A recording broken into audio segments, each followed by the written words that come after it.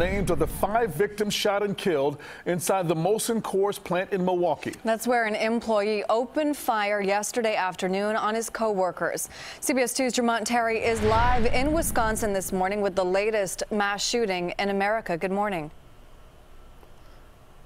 Aaron and Ryan, good morning. I can tell you that all is quiet outside this plant this morning, but everyone's mind is focusing on this deadly rampage, a rampage one employee went on. Now, investigators here in Milwaukee confirmed the shooter is a 51-year-old man. He came to work and killed 5 of his co-workers. The victims have not been identified as of this morning. However, we do know family of the victims are en route here to Milwaukee, some coming from across the country. But as this blue-collar city and the rest of the nation comes to grip with yet another workplace shooting, the mayor of Milwaukee encouraging people to reflect on the innocent victims.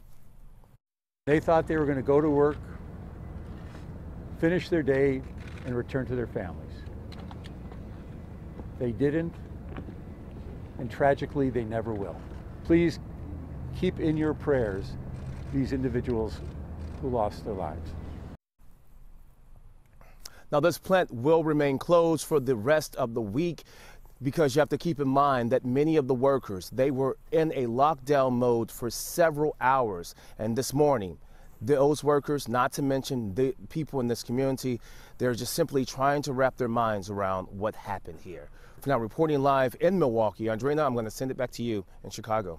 Jermont, thanks for those updates. Such heavy hearts, not only there in Milwaukee, but across the country this morning. People really rallying around the city. The hashtag Milwaukee Strong is now trending on Twitter. If we take a look at what we're seeing on our tag board, just so many posts coming in from not only there in the city, across the country here. One person writing, no matter where it happens, it hurts. This was 5 minutes from home in a place I used to work.